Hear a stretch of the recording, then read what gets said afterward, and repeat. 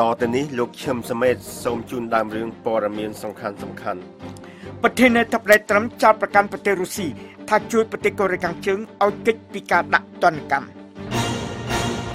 ប្រជារាស្ត្រកូរ៉េខាងត្បូងខ្វែងគំនិតគ្នាអំពីការរួមបញ្ចូលក្រុមកីឡាក៏ហុកគីនៃប្រទេសកូរ៉េទាំងពីរក្នុងការប្រកួតកីឡាអូឡ িম্প ិករដូវធ្លាក់ទឹកកកមន្ត្រីអង្គការសង្គមស៊ីវិលសំខាន់3រូបដែលជួយបិណ្ឌសពលោកបណ្ឌិតកែមលីត្រូវចាប់ប្រកាន់ថាកាប់កេងប្រាក់ចំណូលពីបិណ្ឌសព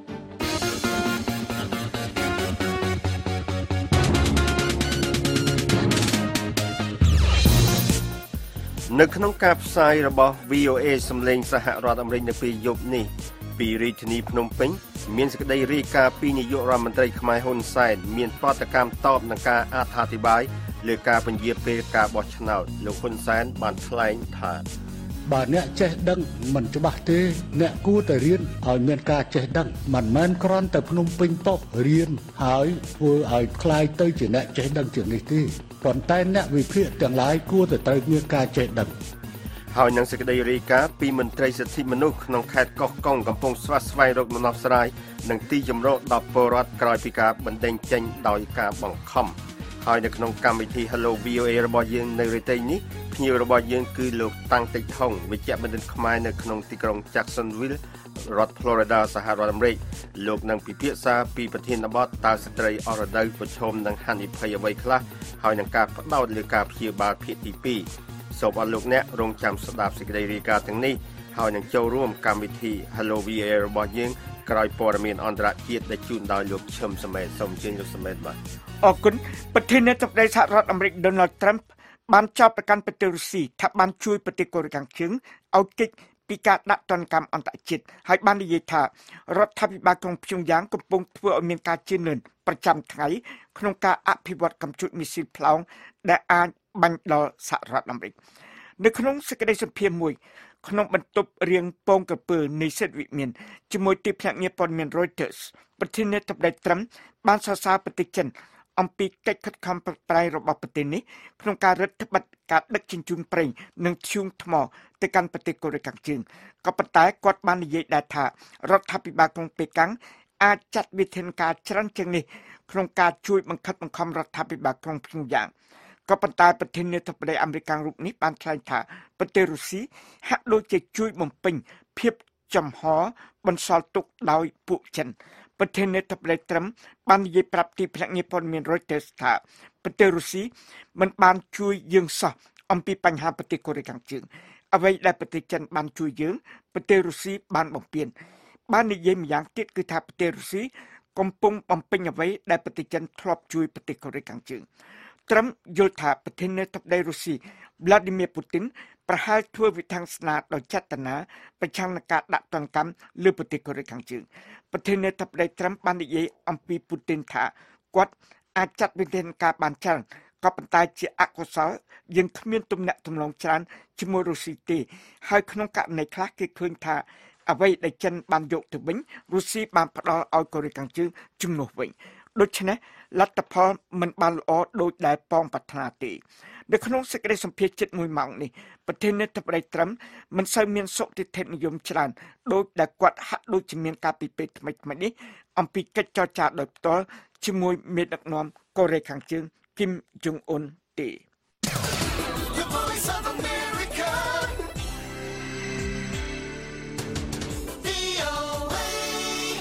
អស់លោកអ្នកកំពុងស្ដាប់ការផ្សាយព័ត៌មានដោយផ្ទាល់ពីបន្ទប់ផ្សាយសំឡេងលេខ10របស់ VOA ពី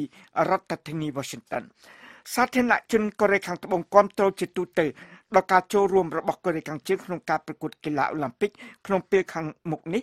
ជាវិធីមួយដើម្បីបង្កើនកិច្ចសហប្រតិបត្តិការជាមួយប្រទេសជិតខាងនេះដែលមានអាវុធបរមាណូក៏ប៉ុន្តែពួកគេខ្វែងគំនិតគ្នាអំពីសេចក្តីសម្រេចដាក់ពួកកីឡាការិនីហុកគីរួមបញ្ចូលគ្នាដែលពួកអ្នករិះគន់និយាយថាដាក់នយោបាយឲ្យនៅពីលើភាពយុត្តិធម៌ខាងការប្រកួតប្រជែងបើតាមការស្ទង់មតិមួយកាលពីពេលថ្មីៗនេះថាចំនួន 80% នៃប្រជារាស្ត្រកូរ៉េខាងត្បូងស្វាគមន៍ដល់សេចក្តីសម្រេចរបស់កូរ៉េខាងជើងក្នុងការបញ្ជូនគណៈប្រតិភូធំមួយទៅកាន់ការប្រកួតកីឡាអូឡ িম্প ិករដូវធ្លាក់ទឹកកកឆ្នាំ2018ក្នុងទីក្រុងព្យុងឆាំង ក្នុងប្រទេសកូរ៉េខាងត្បូងក៏ប៉ុន្តែចំនួន 70% នៃសាធារណជនកូរ៉េខាងត្បូងជំទាស់នឹងការបង្កើតក្រុមកីឡាកររួមគ្នារវាងកូរ៉េខាងជើងនិងកូរ៉េខាងត្បូង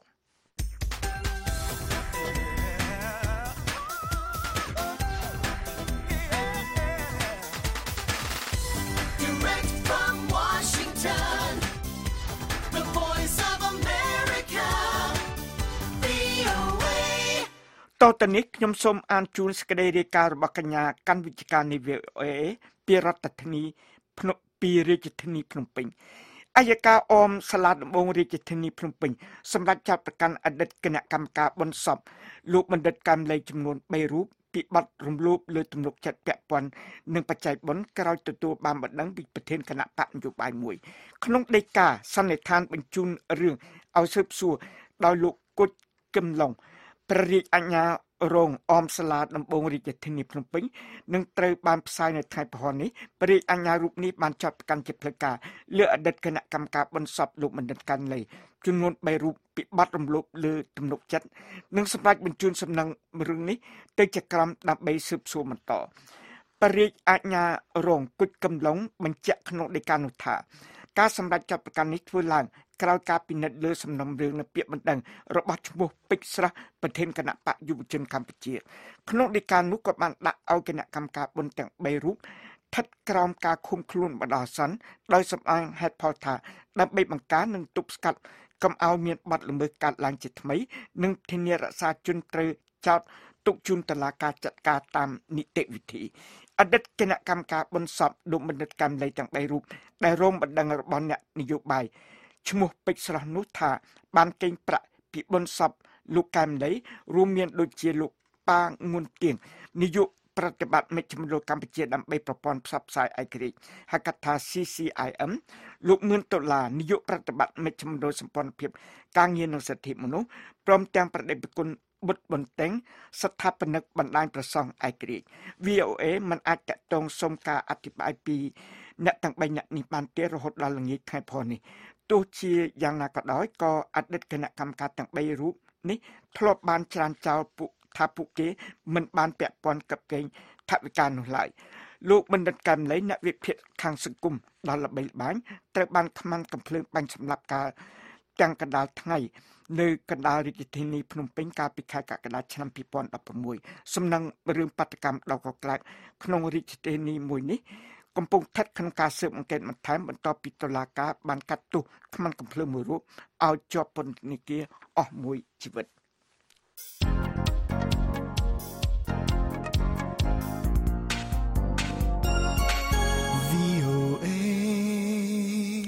ក្រសួងការបរទេសស៊ីរីបានបញ្ជាក់នៅថ្ងៃព្រហស្បតិ៍នេះថាវត្តមានរបស់យោធាសហរដ្ឋអាមេរិកនៅក្នុងប្រទេសស៊ីរីគឺជាទង្វើឈ្លានពាននឹងការរំលោភលើអធិបតេយ្យភាពរបស់ប្រទេសស៊ីរីការលើកឡើងដូចនេះបានធ្វើឡើងបន្ទាប់ពីរដ្ឋមន្ត្រីការបរទេសសហរដ្ឋអាមេរិកលោក Rex Tillerson បានបង្ហាញផែនការមួយចំនួននៅក្នុងការថ្លែងសន្ទរកថារបស់លោកកាលពីថ្ងៃពុធម្សិលមិញសម្រាប់ឲ្យសហរដ្ឋអាមេរិករក្សាការផ្សារភ្ជាប់របស់ខ្លួនទាំងផ្នែកការទូតនិងផ្នែកយោធានៅក្នុងប្រទេសស៊េរីក្នុងរយៈពេលយូរបន្ថែមទៀតបន្ទាប់ពីក្រុមជ្រុលនិយមរដ្ឋអ៊ីស្លាមបានទទួលបរាជ័យនៅក្នុងប្រទេសស៊េរីរួចមក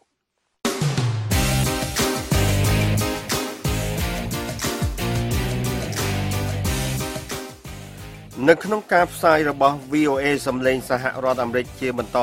ទៅទៀតនេះមាននាយករដ្ឋមន្ត្រីហ៊ុនសែនមានប្រតិកម្មតបនឹងការអត្ថាធិប្បាយលើការពន្យាការបោះឆ្នោតមន្ត្រីសិទ្ធិមនុស្សក្នុងខេត្តកោះកុងកំពុងស្វាស្វែងរកដំណោះស្រាយនឹងទីជម្រកដល់ពលរដ្ឋក្រោយពីការបណ្តេញចេញដោយបង្ខំហើយនៅក្នុងកម្មវិធី Hello VOA របស់យើងនៅរាត្រីនេះភ្ញៀវរបស់យើងគឺលោកតាំងតិចហុងវិជ្ជបណ្ឌិតខ្មែរនៅទីក្រុង Jacksonville រដ្ឋ Florida សហរដ្ឋអាមេរិកលោកនឹងពិភាក្សាពីប្រធានបទតើស្ត្រីអស់រដូវប្រឈមនឹងហានិភ័យអ្វីខ្លះនិងការផ្ដោតលើការព្យាបាលភាគទី2ប្រសិនបើអស់លោកអ្នកមានសំណួរឬចង់ចូលរួមក្នុងកម្មវិធីសូមទូរស័ព្ទមកកាន់លេខ012 51 51 94សូមអរគុណ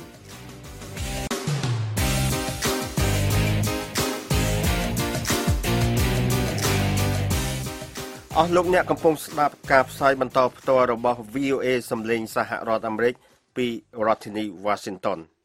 នៅថ្ងៃពហុនេះលោកហ៊ុនសែនបានប្រតិកម្មទៅនឹងអត្ថបទព័ត៌មានមួយរបស់កាសែតភ្នំពេញប៉ុស្តិ៍បានផ្សាយសម្ដីរបស់លោកខុសពាក់ព័ន្ធនឹងការបរិច្ឆេទនៃការពន្យាពេលការបោះឆ្នោតលោកហ៊ុនសែនបញ្ជាក់ថាការបោះឆ្នោតក្នុងឆ្នាំ2018ខាងមុខនឹងធ្វើឡើងតាមការកំណត់បើទោះជាមានបញ្ហាអ្វីកើតឡើងក៏ដោយអ្នកខ្លំមើលស្ថានភាពនយោបាយយល់ថារដ្ឋាភិបាលគួរធ្វើយ៉ាងណាអាចឲ្យគណៈបកប្រឆាំងបានចូលរួមការបោះឆ្នោតដើម្បីធានាបាននៅសេរីត្រឹមត្រូវនិងយុត្តិធម៌កញ្ញាកាន់វិជ្ជការនៃ VOA ធ្វើសេចក្តីរាយការណ៍ពីរាជធានីភ្នំពេញដូចតទៅលោកនាយករដ្ឋមន្ត្រីហ៊ុនសែននៅព្រឹកថ្ងៃប្រហ័សនេះប្រកាសថាការបោះឆ្នោតក្នុងឆ្នាំ2018ខាងមុខនឹងធ្វើឡើងតាមការកំណត់ដោយមិនមានការផ្លាស់ប្ដូរហើយថាក្នុងនាមជានាយករដ្ឋមន្ត្រីកម្ពុជាលោកមិនមានលទ្ធភាពផ្លាស់ប្ដូរថ្ងៃបរិច្ឆេទក្នុងការបោះឆ្នោតបាននោះដែរការប្រកាសនេះធ្វើឡើងខណៈលោកប្រតិកម្មនឹងអត្ថបទមួយរបស់កាសែតភ្នំពេញប៉ុស្តិ៍ដែលមានចំណងជើងថាលោកនាយករដ្ឋមន្ត្រីហ៊ុនសែនថាការបោះឆ្នោតអាចធ្វើមិនបានបើមានការច្របូកច្របល់លោកហ៊ុនសែនដ៏មានអំណាចអះអាងថាអត្ថបទដែលចេញផ្សាយនៅថ្ងៃប្រហ័សនេះគឺប្រឆាំងពីសម្ដីផ្ទាល់របស់លោកថ្លែងក្នុងពិធីផ្សព្វផ្សាយគោលនយោបាយជាតិស្ដីពីមនុស្សចាស់ឆ្នាំ2017-2030នៅព្រឹកថ្ងៃទី18ខែមករានេះលោកនាយករដ្ឋមន្ត្រីហ៊ុនសែនលើកឡើងថាបើអ្នកចេះដឹងមិនច្បាស់ទេអ្នកគួរតែរៀនឲ្យមានការចេះដឹងមិនមែនគ្រាន់តែភ្នំពេញប៉ុស្តិ៍រៀនហើយធ្វើឲ្យคล้ายទៅជាអ្នកចេះដឹងជាងនេះទេប៉ុន្តែអ្នកវិភាគទាំងឡាយគួរតែត្រូវមានការចេះដឹងនៅប្រទេសកម្ពុជាមានការកំណត់ច្បាស់លាស់មួយស្ដីអំពីថាសភាមាននីតិកាល5ឆ្នាំសភាមិនអាចរំលាយមុនអាណត្តិបានទេ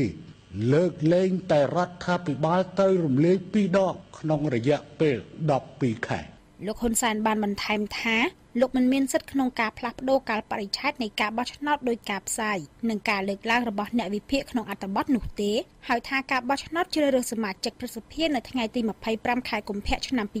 2018និងការបោះឆ្នោតជ្រើសរើសសមាជិករដ្ឋសភានៅថ្ងៃទី29ខែកក្កដាឆ្នាំ2018ខាងមុខនឹងធ្វើឡើងតាមកាលបរិច្ឆេទតាមការគ្រោងទុកបើទោះបីមានហេតុការណ៍អ្វីកើតឡើងក៏ដោយការបោះឆ្នោតនេះត្រូវតែធ្វើឲ្យខាងតបការបោះឆ្នោតមួយតម្រូវឲ្យប្រជាជនកម្ពុជាជាអ្នកចូលរួមធ្វើការបោះឆ្នោតហើយមិនមានតម្រូវការឲ្យប្រធានាធិបតីនៃប្រទេសណាមួយឬក៏អគ្គលេខាធិការអង្គការសហប្រជាជាតិឬក៏ក្នុងក្របខ័ណ្ឌយន្តការពហុភាគីទទួលស្គាល់នៅការបោះឆ្នោតនេះទេកាលពីថ្ងៃពុធកន្លងទៅលោកសំរងស៊ីអតីតប្រធានគណៈបក្សសង្គ្រោះជាតិដែលកំពុងនិរទេសខ្លួននៅក្រៅប្រទេសបានសរសេរលើបណ្ដាញសង្គម Twitter របស់លោកស្នើសុំឲ្យលោកនាយករដ្ឋមន្ត្រីហ៊ុនសែនពន្យាពេលការបោះឆ្នោតដើម្បីបញ្ជៀសទាំងអំពើហិង្សានិងបញ្ជៀសការដាក់កម្ពុជាឲ្យក្លាយជាប្រទេសឯកោ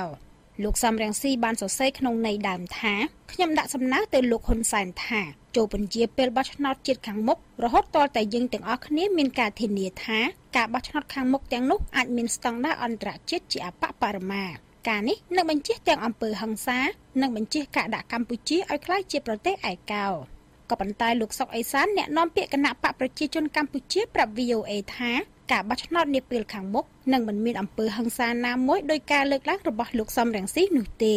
ចរិតសំរងស៊ីជាចរិតមនុស្សញុះញង់បត់កំហឹងប្រជាជនហើយមិនបានសម្រេចលទ្ធផលទេគ្មានប្រជាជនណាទៅជឿតាមគាត់ទេគណៈបក្សសង្គ្រោះជាតិត្រូវបានតុលាការកំពូលរំលាយនៅថ្ងៃទី16ខែវិច្ឆិកាឆ្នាំ2017កន្លងទៅតាមបណ្ដឹងរបស់ក្រសួងមហាផ្ទៃដោយចោទថាគណៈបកនេះមានជាប់ពាក់ព័ន្ធជាមួយបរទេសរៀបចំគម្រោងផ្ដួលរំលំរដ្ឋាភិបាលគណៈលោកកឹមសុខាប្រធានគណៈបកនេះស្ថិតក្នុងពន្ធនាគារចំណែកអតីតតំណាងរាស្ត្រនិងមន្ត្រីជាន់ខ្ពស់មួយចំនួននៃបកជំទាស់ដ៏ធំនេះស្ថិតក្នុងការនិរទេសខ្លួនឯបរទេសកាលពីសប្តាហ៍មុនលោកសំរងស៊ីអតីតប្រធានគណៈបកសង្គ្រោះជាតិនិងអតីតមន្ត្រីជាន់ខ្ពស់គណៈបកនេះមួយចំនួនបានប្រកាសបង្កើតចលនាមួយដែលមានឈ្មោះថាចលនាសង្គ្រោះជាតិដើម្បីស្ដារស្ថានភាពនយោបាយនិងទាមទារឲ្យមានការបោះឆ្នោតដោយសេរីនិងយុត្តិធម៌លោកឡៅម៉ុងហៃអ្នកវិភាគនយោបាយឯករាជ្យលើកឡើងថាការបោះឆ្នោតក្នុងពេលខាងមុខនឹងមិនអាចមានអំពើហិង្សាណាមួយកើតឡើងនោះទេដោយលោកថារដ្ឋាភិបាលបានត្រៀមកងកម្លាំងរួចជាស្រេចដើម្បីបង្ក្រាបការតវ៉ា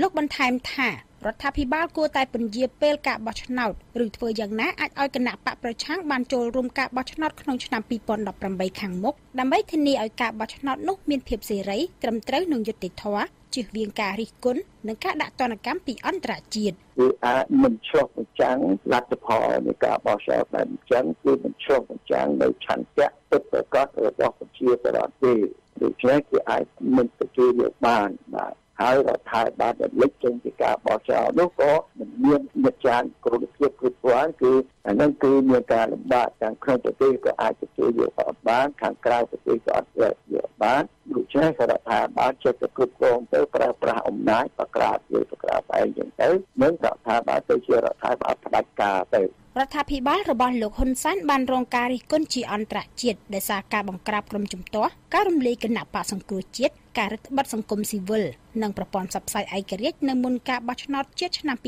2018ការបង្ក្រាបទាំងនោះបានធ្វើឲ្យកម្ពុជាទទួលរងនូវទណ្ឌកម្មនិងការព្រមានពីអន្តរជាតិតាមរយៈការប្រកាសមិនទទួលស្គាល់លទ្ធផលបោះឆ្នោតប្រសិនបើមិនមានក្រុមជំទាស់ចូលរួមនិងប្រសិនបើការរៀបចំការបោះឆ្នោតមិនមានភាពត្រឹមត្រូវនិងយុត្តិធម៌ទោះជាយ៉ាងណាមន្ត្រីជាន់ខ្ពស់រដ្ឋាភិបាលកម្ពុជាបានច្រានចោលការរិះគន់ទាំងនោះនិងថាកម្ពុជាកំពុងអនុវត្តច្បាប់ស្របតាមប្រទេសនីតិរដ្ឋរាយការណ៍ពីរាជធានីភ្នំពេញនាងខ្ញុំកាន់វិជ្ជការ VOA ក្រោយអាជ្ញាធរខេត្តកោះកុងសហការជាមួយភាគីពាក់ព័ន្ធផ្សេងទៀតបានបណ្ដេញក្រុមប្រជាពលរដ្ឋចំនួន40គ្រួសារចេញពីលំនៅឋានដែលអាជ្ញាធរបានចោទថាបំពានក្នុងដីឧទ្យានជាតិបូទុមសាគរនោះក្រមមន្ត្រីសិទ្ធិមនុស្សកំពុងស្វែងរកដំណោះស្រាយពីអាជ្ញាធរខេត្តព្រោះប្រជាពលរដ្ឋដែលត្រូវបានបណ្ដេញចេញទាំងនោះកំពុងប្រឈមនឹងការខ្វះទីជម្រកនិងស្បៀងអាហារលោកហុលរស្មីនៃ VOA ជួនសេចក្តីរាយការណ៍ពីរាជធានីភ្នំពេញដូចតទៅក្រមមន្ត្រីសិទ្ធិមនុស្សកំពុងស្វែងរកដំណោះស្រាយជូនដល់ក្រមប្រជាពលរដ្ឋចំនួន40គ្រួសារដែលត្រូវបានបណ្ដេញចេញពីលំនៅឋានដើមរបស់ពួកគេនៅខេត្តកោះកុងយ៉ាងកំរោលកាលពីសប្តាហ៍កន្លងទៅនេះបើតាមការឲ្យដឹងរបស់មន្ត្រីសិទ្ធិមនុស្សនិងតំណាងពលរដ្ឋការស្វែងរកដំណោះស្រាយនេះបានធ្វើឡើងបន្ទាប់ពីអាជ្ញាធរស្រុកបទុមសាគរនិងមន្ត្រីនៃឧទ្យានជាតិបទុមសាគរបានដឹកនាំកម្លាំងចម្រុះរួមមានក្រុមមន្ត្រីអាវុធហត្ថនិងក្រុមអង្គការសម្ព័ន្ធសត្វព្រៃមានចំនួនប្រមាណ30នាក់ដែលខ្លះមានកាន់អាវុធវែងប្រភេទ AK-47 ទៅរុះរើផ្ទះប្រជាពលរដ្ឋនៅចំណុចកំពង់ភ្លូភូមិជីត្រេះក្នុងឃុំអណ្ដូងទឹកស្រុកបទុមសាគរដោយគ្មានការជូនដំណឹងនោះឡើយលោកអិនគង្ជិតមន្ត្រីសិទ្ធិមនុស្សរបស់អង្គការការពារសិទ្ធិមនុស្សលីកាដូប្រចាំខេត្តកោះកុងមានប្រសាសន៍ប្រាប់ VOA នៅថ្ងៃប្រហ័សនេះថាមន្ត្រីសិទ្ធិមនុស្សមកពីអង្គការសិទ្ធិមនុស្សចំនួន2គឺអង្គការការពារសិទ្ធិមនុស្សលីកាដូនិងសមាគមការពារសិទ្ធិមនុស្សអាត6បានជួបពិភាក្សាជាមួយលោកអនភិរៈអភិបាលរងខេត្តកោះកុងទទួលបន្ទុកដោះស្រាយវិវាទដីធ្លីដើម្បីរកដំណោះស្រាយជូនដល់ក្រមប្រជាពលរដ្ឋដែលត្រូវបានបណ្ដេញចេញពីលំនៅឋានរបស់ពួកគេនៅចំណុចកំពង់ភ្លូភូមិជីត្រេះឃុំអណ្ដូងទឹកលោកថាក្នុងចំណោមក្រមប្រជាពលរដ្ឋចំនួន40គ្រួសារដែលរងការបណ្ដេញចេញយ៉ាងកម្រោលនោះមានប្រមាណ30គ្រួសារបានរុះរើលំនៅឋានចាស់របស់ពួកគាត់ហើយទៅស្នាក់អាស្រ័យនៅជាមួយអ្នកភូមិក្នុងឃុំដដែលដែលមានចម្ងាយប្រមាណជា12គីឡូម៉ែត្រពីទីតាំងចាស់លោកអិនគង្ជិតបានចាត់ទុកការបណ្ដេញពលរដ្ឋទាំងបង្ខំដោយគ្មានការទទួលខុសត្រូវនេះថាជាទង្វើធ្វើបាបប្រជាជនយើងឃើញទង្វើនេះហាក់ដូចជាមិនបានជួយអ្វីដល់ប្រជាពលរដ្ឋក្រីក្រទេនៅពេលដែលគណៈដែលគាត់បានបង្កបង្កើនផលដាំដុះផលដំណាំរដ្ឋជួយការពារកំពីទៅលើប្រជាពលរដ្ឋដែលប្រកបរបរកសិកម្មនេះហើយគួរតែកំពីគួរតែលើកស្ទួយគួរតែការពារដល់ពួកគាត់ដោយឡែកការបង្ហើយកន្តើយមិនជួយពួកគាត់ហើយបែរទៅជាបាក់ដៃឲ្យក្រុមហ៊ុនចិននិងខាងអង្គការសម្ព័ន្ធមិត្តសត្វព្រៃធ្វើការបណ្ដេញចេញដោយបង្ខំទៅលើប្រជាពលរដ្ឋហ្នឹងវាជាករណីមួយដែលការធ្វើបាបនិងរំលោភសិទ្ធិរបស់ប្រជាពលរដ្ឋមន្ត្រីការពារសិទ្ធិមនុស្សរូបនេះបានលើកឡើងបន្តថាអាជ្ញាធរខេត្តហាក់ដូចមិនបានបង្ហាញចេតនាជួយដល់ពលរដ្ឋនោះទេតែថែមទាំងបានចោទប្រកាន់ពលរដ្ឋថាបានប្រព្រឹត្តបទល្មើសសត្វព្រៃនិងអាឈើក្នុងតំបន់ឧទ្យានជាតិបទុមសាគរលោកអិនគង្ជិតបានបញ្ជាក់ឲ្យដឹងទៀតថាអ្នកគ្រប់គ្រងឧទ្យានជាតិបទុមសាគរនិងមន្ត្រីអង្គការសម្ព័ន្ធសត្វព្រៃបានផ្ដល់ជំហរស្រដៀងគ្នាថាតំបន់ដែលក្រមប្រជាពលរដ្ឋ40គ្រួសាររស់នៅអាស្រ័យផលតាំងពីឆ្នាំ1985មកនោះថាជាតំបន់ស្នូលមានដីទំនាបនិងជាតំបន់មានសត្វដំរីរស់នៅ នៅពេលដែល VOA សួរលោកបន្ថែមថាតើអាជ្ញាធរអាចនឹងមានដំណោះស្រាយដែលឬយ៉ាងណាសម្រាប់ក្រុមគ្រួសារពលរដ្ឋដែលត្រូវបានបណ្តេញចេញនោះលោកអិនគង្ជិតថ្លែងថាលោកអភិបាលខេត្តរងអនភិរៈបានថ្លែងថាលោកនឹងស្នើទៅក្រសួងបរិស្ថានដើម្បីសុំដីសម្បត្តិសង្គមគិច្ចចំនួន600ហិកតាជូនដល់ពលរដ្ឋដែលត្រូវបានបង្ខំឲ្យចាក់ចេញពីលំនៅឋានកាលពីសប្តាហ៍មុននេះលោកថាផ្នែកខ្លះនៃដី600ហិកតានេះនឹងត្រូវផ្ដល់ជូនប្រជាពលរដ្ឋដែលកំពុងមានចំនួនដីធ្លីជាមួយក្រុមហ៊ុនចិនឈ្មោះ Sino Maxim Investment Co Ltd នៅទីតាំងដែលក្រមប្រជាពលរដ្ឋរងការបណ្តេញចេញកាលពីថ្ងៃទី12ខែមករាឆ្នាំ2018កំពុងចូលទៅស្នាក់នៅបណ្ដោះអាសន្នតែទោះជាយ៉ាងណាក្តីមន្ត្រីសិទ្ធិមនុស្សរូបនេះមិនជឿថាការសន្យារបស់លោកអនភិរៈពិតជាអាចកើតមានឡើងនោះឡើយយើងហាក់ដូចជាអត់មានសង្ឃឹមមិនមានជំនឿទេដោយសារលោកអនភិរៈដែលអភិបាលរងខេត្តហ្នឹងគាត់ធ្លាប់មានប្រសាសន៍ប្រាប់ខ្ញុំថាកាលពីមួយឆ្នាំមុនហ្នឹងថាអាជ្ញាធរហ្នឹងបានស្នើសុំទៅក្រសួងបរិស្ថានហ្នឹងកាត់ជ្រៀលដីទំហំ500ហិកតាជាងនោះហើយមួយឆ្នាំជាងហើយឥឡូវវាអត់ឃើញមានហើយយើងឃើញថាចំពោះក្រុមហ៊ុនណាដែលស្នើសុំដីសម្បត្តិកសិកម្មហ្នឹងគឺក្រសួងបរិស្ថានបានផ្ដល់ឲ្យយ៉ាងរហ័សចំនួនដីធ្លីនៅខេត្តកោះកុងត្រូវគេជឿថានៅបន្តកើតមាននិងមិនទាន់ត្រូវបានដោះស្រាយឲ្យចប់រួចរាល់នៅឡើយដោយហេតុថាវិវាទខ្លះគឺមានការជាប់ពាក់ព័ន្ធនិងអ្នកមានអំណាចដែលមាននានាការនយោបាយទៅរកគណៈបកប្រជាជនកម្ពុជារបស់លោកនាយរដ្ឋមន្ត្រីហ៊ុនសែនហើយវិវាទខ្លះទៀតគឺពាក់ព័ន្ធជាមួយនឹងក្រុមហ៊ុនចិនក្នុងនោះមានក្រុមហ៊ុន Union Development Group ហៅកាត់ថា UDG ក្រុមហ៊ុន UDG ខាងលើនេះបានទទួលដីសម្បត្តិសេដ្ឋកិច្ចសរុបចំនួន 45,100 ហិកតាពីរដ្ឋាភិបាលកម្ពុជាដើម្បីសាងសង់ទីក្រុងទេសចរណ៍ដ៏ធំមួយដែលត្រូវចំណាយទឹកប្រាក់ 3.8 លានដុល្លារកាលពីឆ្នាំ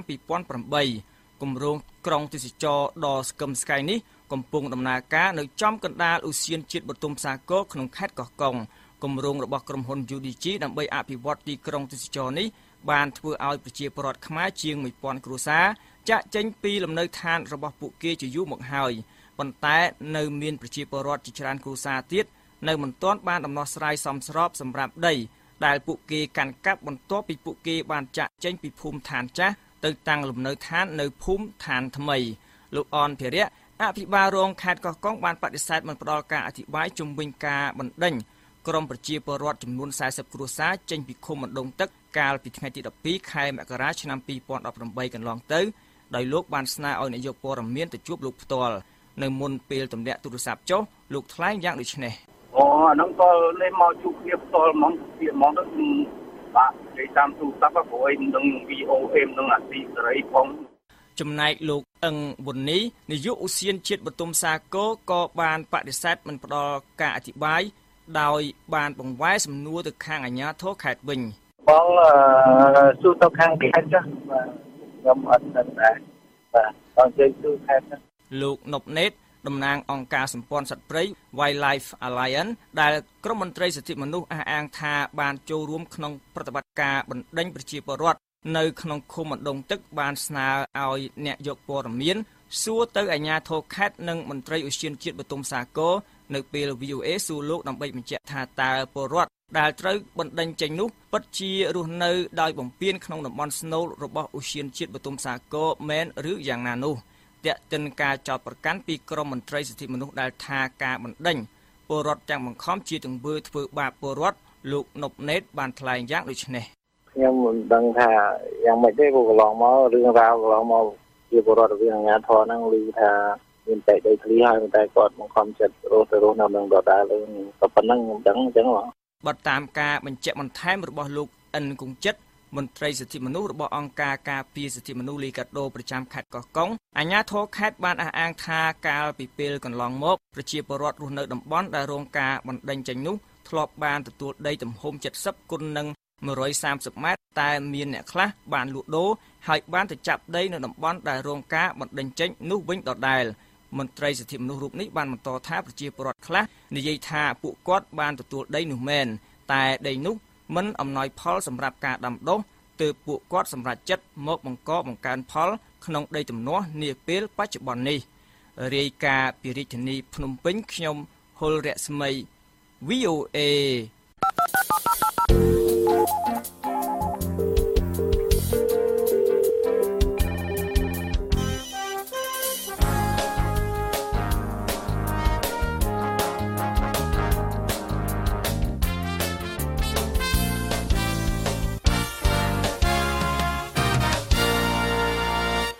តទៅនេះជាកម្មវិធី Hello VOA សូមអរលោកអ្នករងចាំស្ដាប់ព័ត៌មានពិភពលោកសង្ខេបរយៈពេល5នាទី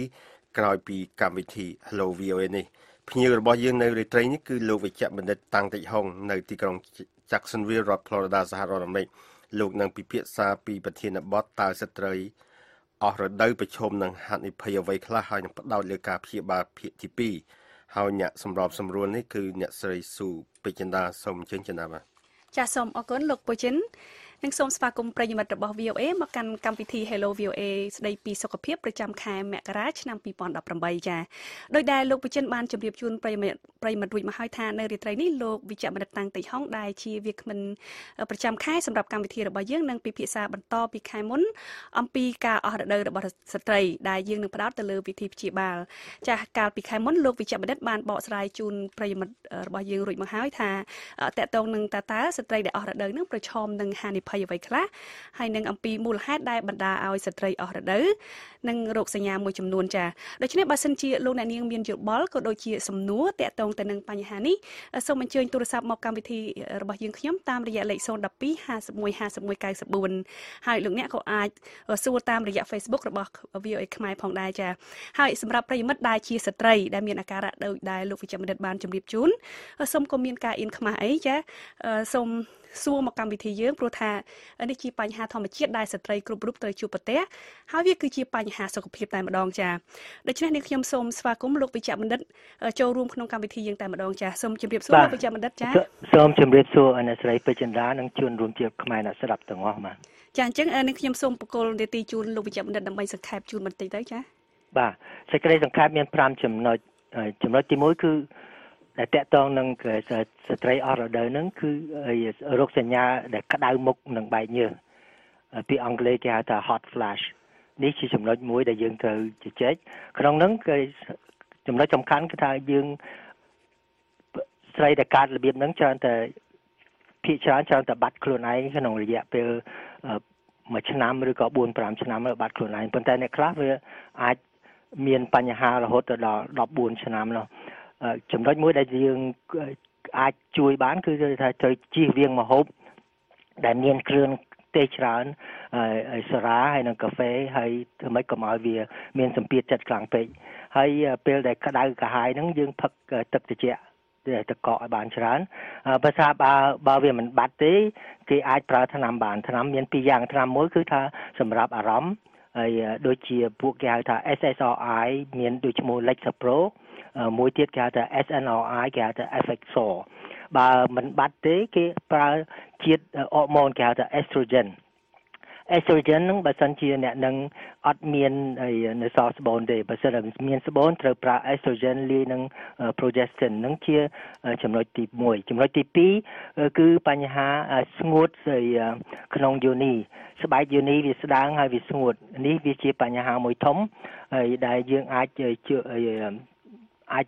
ដោះស្រាយបានមិនពិបាកដោះស្រាយទេពេល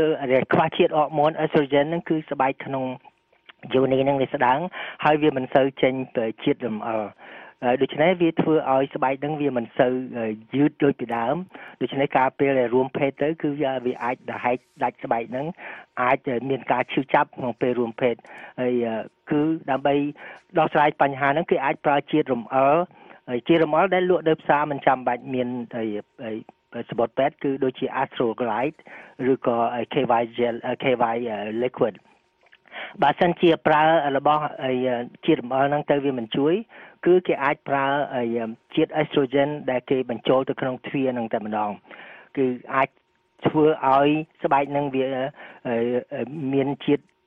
យឺតឡើងវិញឲ្យមានវាក្រាស់ឡើងវិញហើយឲ្យមានជាតិរំអិលធម្មជាតិឡើងវិញ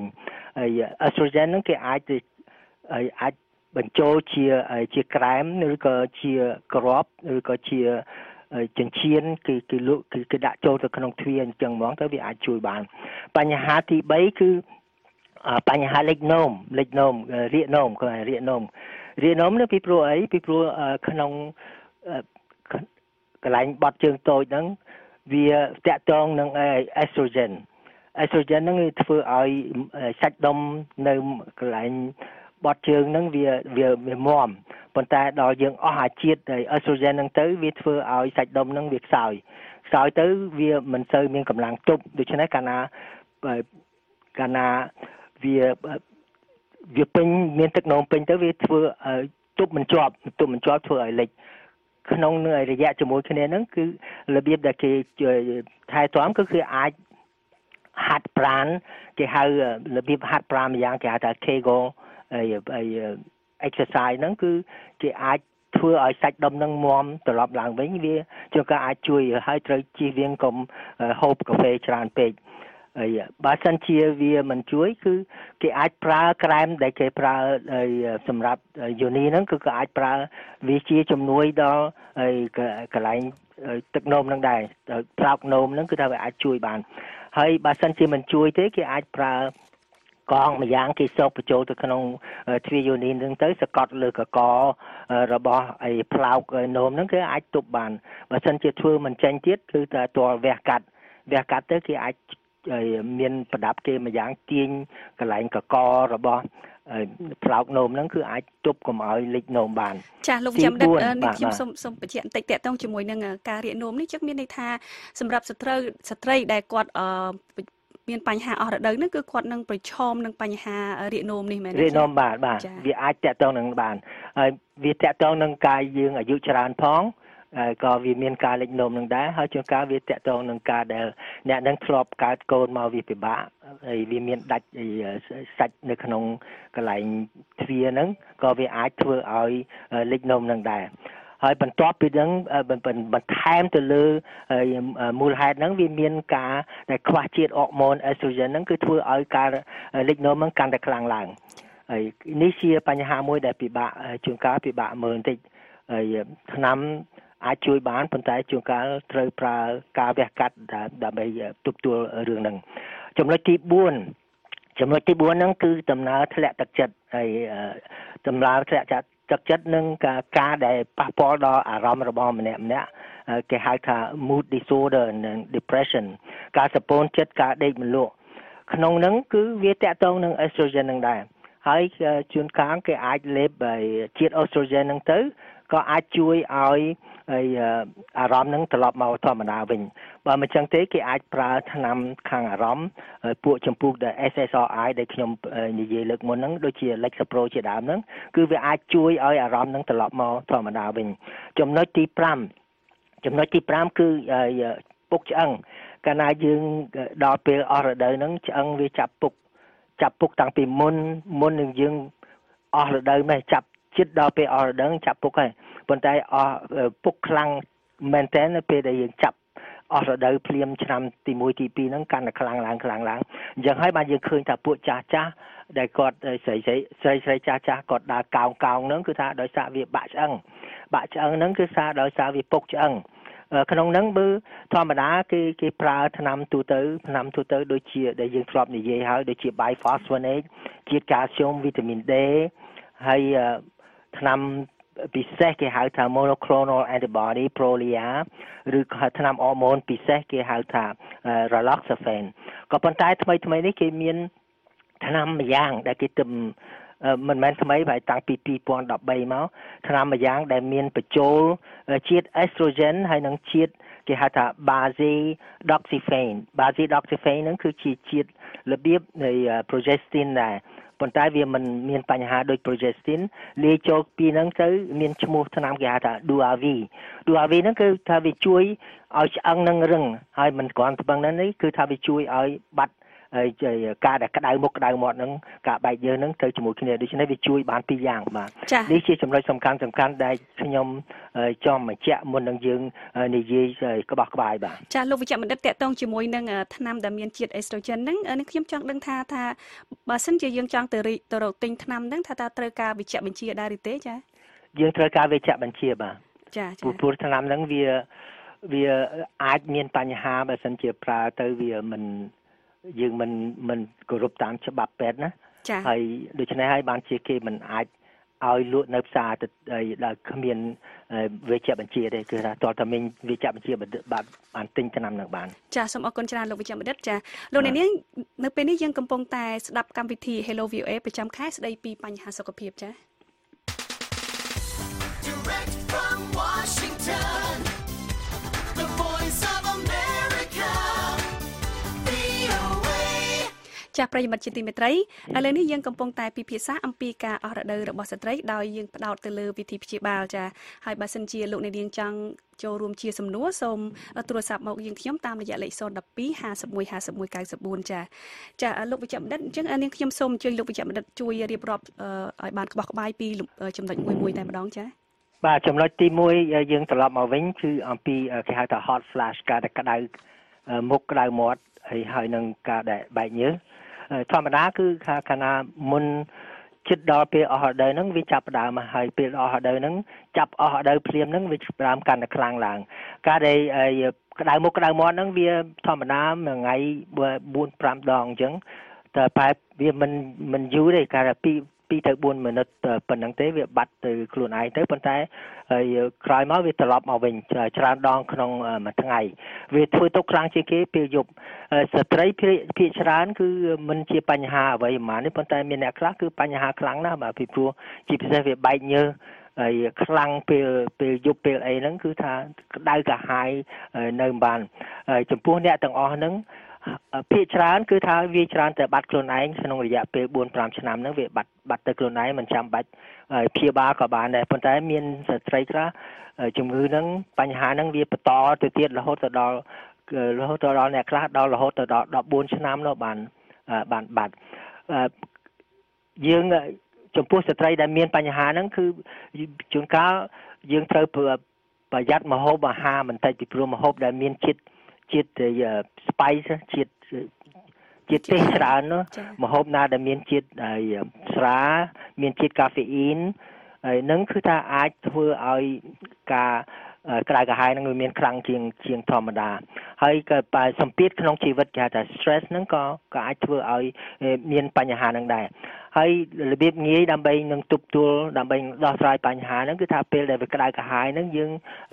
ហូបទឹកកកទឹកត្រជាក់ទឹកដាក់ទឹកកកធម្មតាហ្នឹងហូបឲ្យបានច្រើនទៅហើយក៏អាវយើងស្លៀកឲ្យវាស្ដើងដូចនៅស្រុកត្រជាក់ជាងកាលគេត្រូវស្លៀកកៅអៅដើម្បីកុំឲ្យល្ងា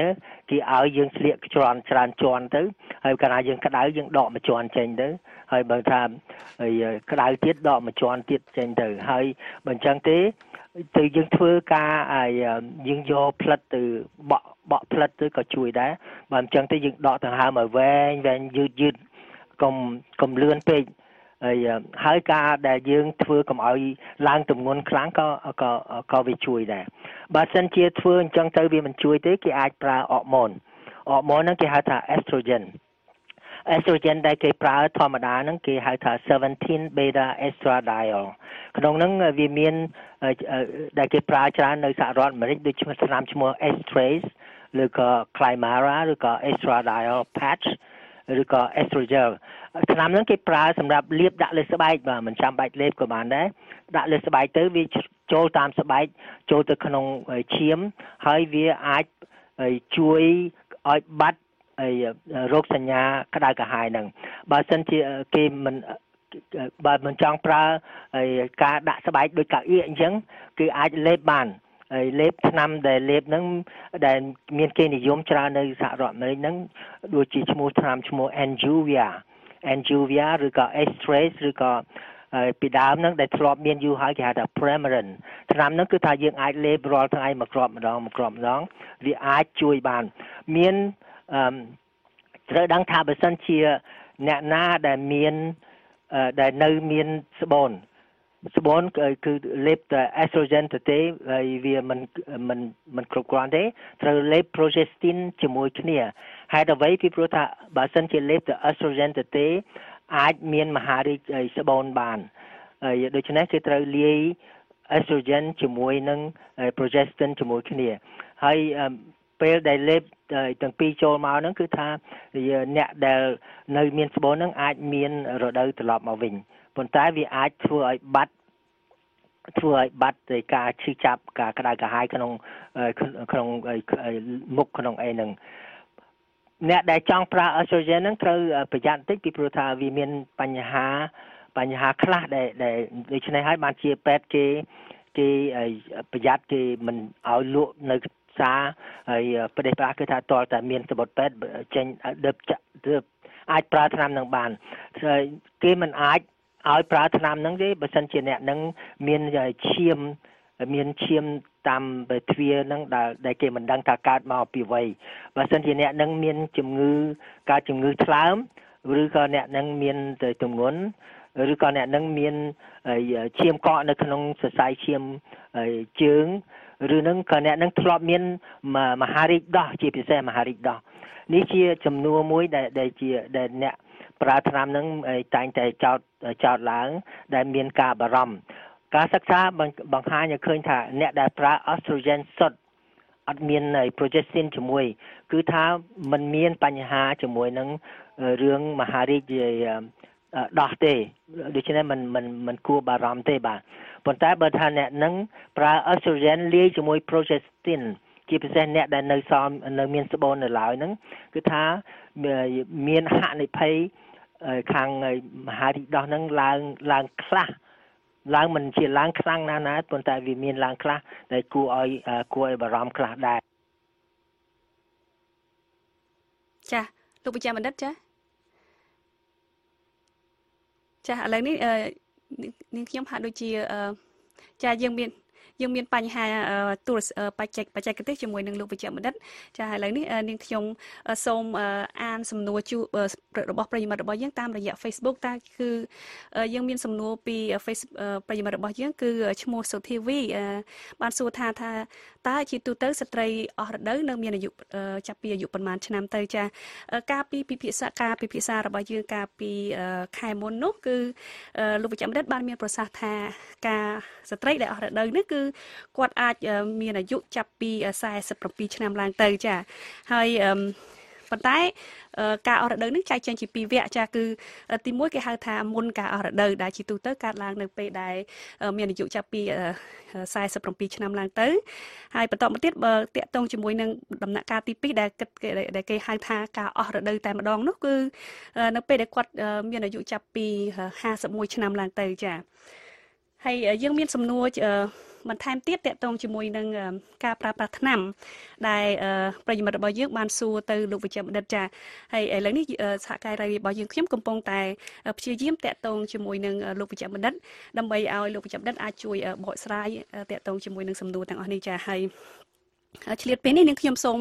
រំលឹកជូនប្រិយមិត្តរបស់យើងអំពីអ្វីដែលយើងបានពិភាក្សាកាលពីសប្តាហ៍មុនចាដោយសារតែមានប្រិយមិត្តរបស់យើងនៅមានសំណួរតាក់ទងជាមួយនឹងអ្វីដែលយើងបានធ្លាប់ពិភាក្សាកាលពីខែមុនចាគឺថាតើស្ត្រីដែលអស់រដូវនេះគឺគាត់ប្រឈមមុខនឹងហានិភ័យអ្វីខ្លះចាគឺលោកវិជ្ជបណ្ឌិតបានមានប្រសាសន៍រួចហើយថាស្ត្រីដែលអស់រដូវគឺគាត់អាចប្រឈមមុខនឹងជំងឺមួយចំនួនដូចជាជំងឺពុកឆ្អឹងជំងឺបេះដូងនិងជំងឺផ្សេងទៀតដែលបណ្ដាលមកពីសរសៃឈាមចាហើយដូច្នេះស្ត្រីដែលអស់រដូវហ្នឹងគឺត្រូវតែប្រយ័ត្នប្រយែងដើម្បីការពារខ្លួនចាហើយនឹងតកតងជាពិសេសគឺជំងឺពុកឆ្អឹងនេះតែម្ដងចាហើយដូច្នេះបើប្រសិនបើប្រិយមិត្តរបស់យើងមានសំណួរអ្វីបន្ថែមទៀតចាសូមតាក់ទងមកតាមរយៈ Facebook របស់យើងនឹងហើយនាងខ្ញុំនឹងព្យាយាមតាក់ទងលោកវិជ្ជបណ្ឌិតដើម្បីឲ្យលោកវិជ្ជបណ្ឌិតអាចចូលរួមនិងឆ្លើយជាសំណួរទៅដល់ប្រិយមិត្តរបស់យើងច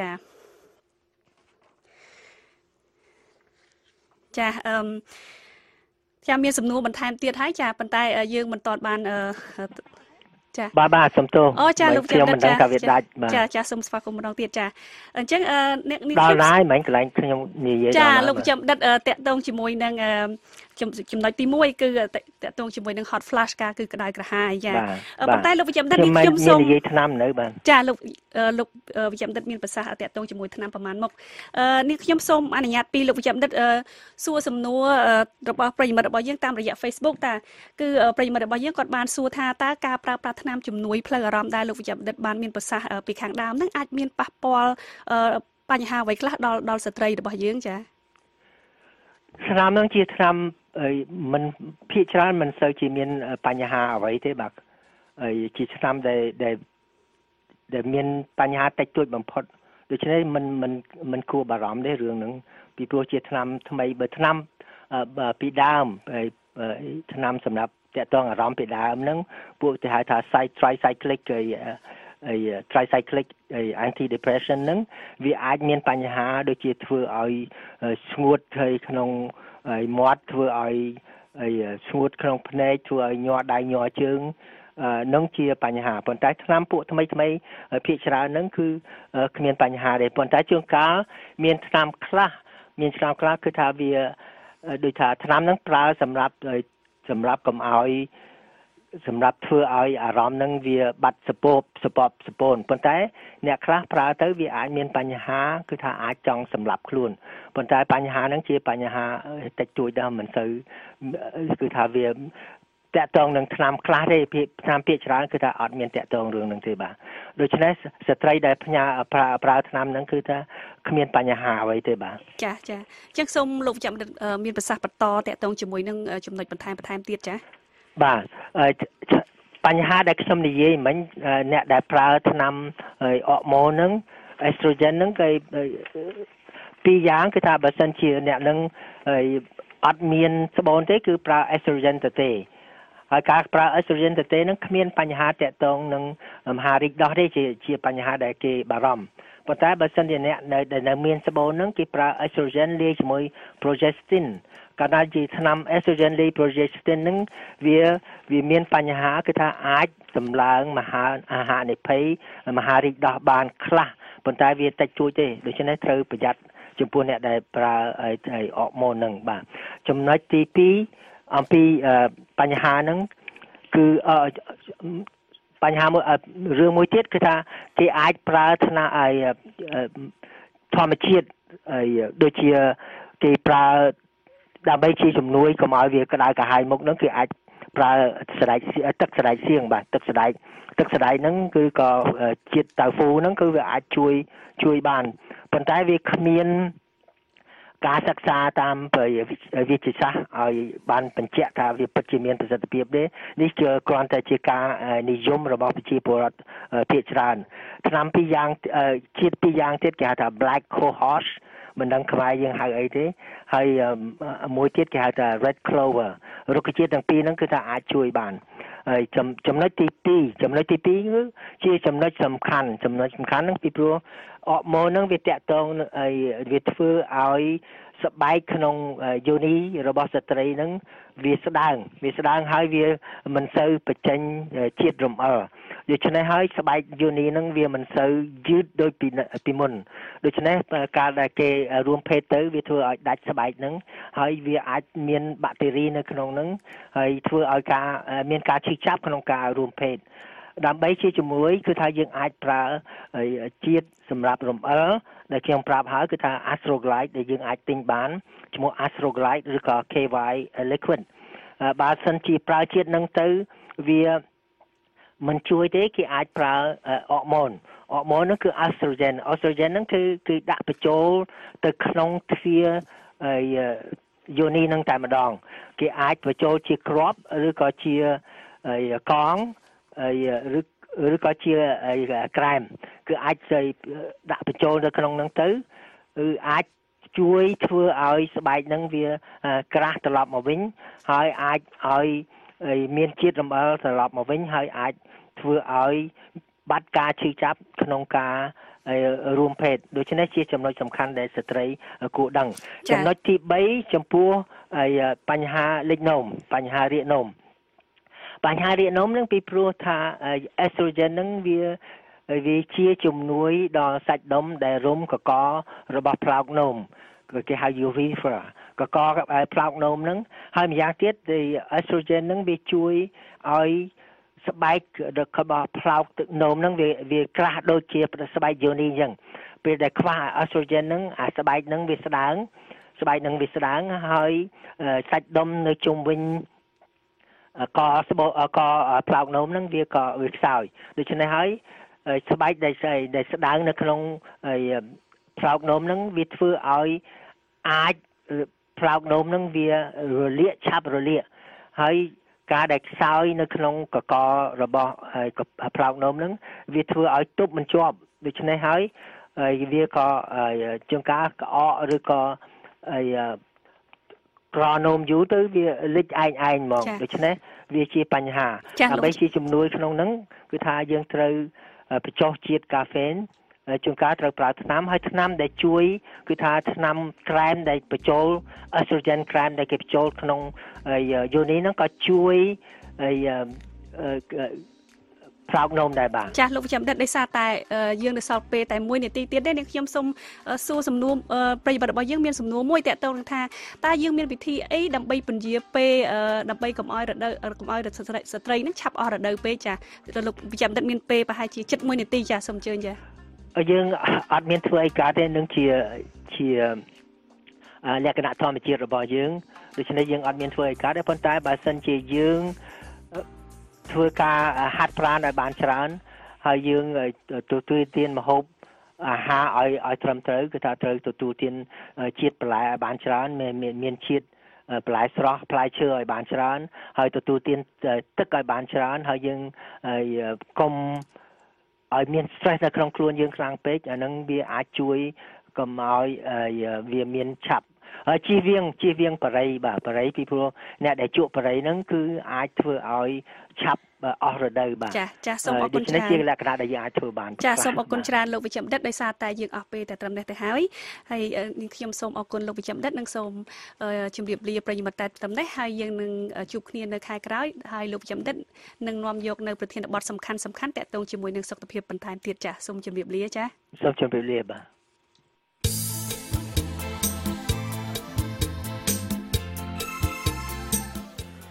នៅក្នុងការផ្សាយរបស់ VOA សម្លេងសហរដ្ឋអាមេរិកនៅព្រឹកស្អែកនេះពីម៉ោង5ដល់ម៉ោង5:30នាទីសូមអរលោកអ្នករងចាំស្ដាប់សេចក្តីរាយការណ៍របស់នាយកព័ត៌មាន VOA ពីប្រទេសកម្ពុជាតំបន់អាស៊ីនិងពីជុំវិញពិភពលោក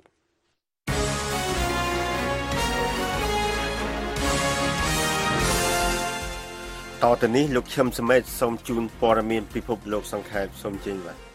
អរគុណអង្គការ Human Rights Watch បានចេញផ្សាយរបាយការណ៍ប្រចាំឆ្នាំរបស់ខ្លួនសម្រាប់ឆ្នាំ2018ដោយអំពាវនាវដល់ពួកមេដឹកនាំនយោបាយឲ្យប្រយុទ្ធប្រឆាំងនឹងអ្វីដែលអង្គការនេះហៅថារបៀបវារៈប្រជានិយមបែបប្រើអំណាចផ្ដាច់ការភាសាអង់គ្លេសហៅថា authoritarian populist agendas បើតាមលោក Kenneth Roth នាយកប្រតិបត្តិនៃអង្គការ Human Rights Watch ថាឆ្នាំទៅមិញបានបង្ហាញឲ្យឃើញសារៈសំខាន់នៃការរុញច្រានប្រឆាំងនឹងការគំរាមកំហែងដាក់ឲ្យមានដោយពួកអ្នកធ្វើប្រជាពិធនិងគោលនយោបាយរំលោភរបស់ពួកគេលោក Roth បានចោទប្រកាន់ពួកប្រជានិយមបែបប្រើអំណាចផ្ដាច់ការថាស្វាស្វែងដាក់ជំនួសរដ្ឋាភិបាលជាប់ឆ្នោតតាមលទ្ធិប្រជាធិបតេយ្យត្រូវកម្រិតដោយសិទ្ធិនិងវិធាននៃច្បាប់ដោយការបកស្រាយដើម្បីបម្រើផលប្រយោជន៍របស់ពួកគេផ្ទាល់អំពីអ្វីដែលប្រជារាស្ត្រភាគច្រើនចង់បានសេចក្តីរាយការណ៍ប្រចាំឆ្នាំនេះចុចយកប្រទេសបារាំងជាឧទាហរណ៍មួយនៃការទប់ទល់ប្រកបដោយជោគជ័យប្រឆាំងនឹងភាពប្រជានិយមបែបនេះដែលនៅទីនោះលោកប្រធានាធិបតី Emmanuel Macron បានដឹកនាំយុទ្ធនាការសេរីនិយមលំអៀងទៅខាងអឺរ៉ុបប្រឆាំងនៅរណសិរ្សជាតិ National Front និយមនយោបាយស្ដាំជ្រុលដឹកនាំដោយអ្នកស្រី Marine Le Pen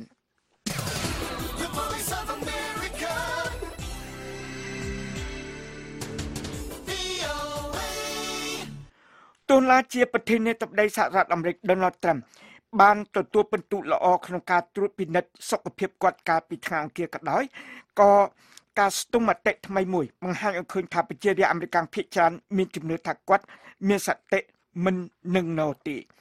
ការស្ទង់មតិដោយសាកលវិទ្យាល័យ Quinnipiac បានបង្ហាញឲ្យឃើញថាអ្នកបោះឆ្នោត 45% យល់ថាប្រធានាធិបតីអាមេរិករូបនេះមានសតិនិងណូក៏ប៉ុន្តែ 47% និយាយថាគាត់គ្មានមតិនិងណូទេពួកបរិបទចានយល់ថាប្រធានាធិបតីអាមេរិករូបនេះមានសតិនិងណូចំណែកឯស្ត្រីភាគច្រើនវិញយល់ថាគាត់មានសតិមិននឹងណូឡើយThe Voice of America អតីតប្រធានផ្នែកយុទ្ធសាស្ត្រនៃសិទ្ធិវិមានសហរដ្ឋអាមេរិកលោក Steve Bannon បានយល់ព្រមជួបនឹងសហការជាមួយមេធាវីពិសេសលោក Robert Mueller នៅក្នុងការស៊ើបអង្កេតលើការជិតចែករបស់ប្រទេសរុស្ស៊ី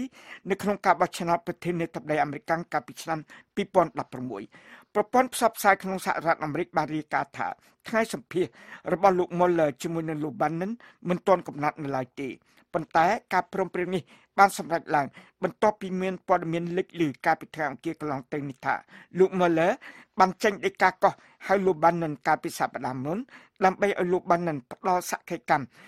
នៅពីមុខក្រុមគណៈវិនិច្ឆ័យដែលស៊ើបអង្កេតលើការជិតចែករបស់រុស្ស៊ីនេះលោក Bannon អាចជាបុគ្គលសំខាន់មួយរូបនៅក្នុងការស៊ើបអង្កេតរបស់លោក Mueller ចំពោះករណីថាតើយុទ្ធនាការឃោសនាបោះឆ្នោតរបស់ Donald Trump មានការខុបខិតជាមួយនឹងរុស្ស៊ី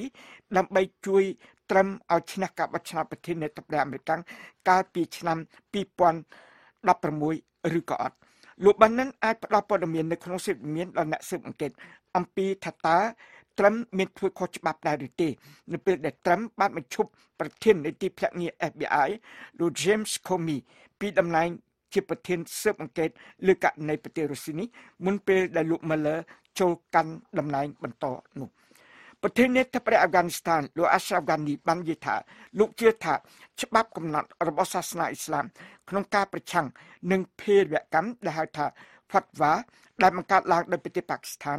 អាចផ្ដោតលើបណ្ដាប្រទេសអ៊ីស្លាមទាំងអស់ដែលក្នុងនោះរួមទាំងប្រទេសអាហ្វហ្គានីស្ថានផងដែលជាប្រទេសញោមញីដោយសារសង្គ្រាមផងដែរលោក Ashraf Ghani បានថ្លែងដូចនេះកាលពីថ្ងៃពុធម្សិលមិញនៅក្នុងរយៈពេលមួយថ្ងៃក្រោយមកបន្ទាប់ពីក្រុមបព្វជិតប៉ាគីស្ថានជាង 1800 នាក់បានបង្ហាញច្បាប់នេះនៅក្នុងពិធីមួយដែលរៀបចំឡើងដោយរដ្ឋាភិបាលទីក្រុងអ៊ីស្លាមាបាតនៃប្រទេសប៉ាគីស្ថាន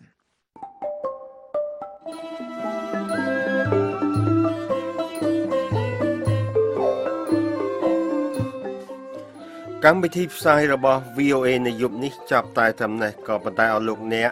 នៅអាចស្ដាប់ឬអានព័ត៌មាន VOA ឡើងវិញតាមរយៈគេហទំព័រយើង khmer.voanews.com និងទស្សនាវីដេអូតាមរយៈអាសយដ្ឋាន facebook.com/VOA Khmer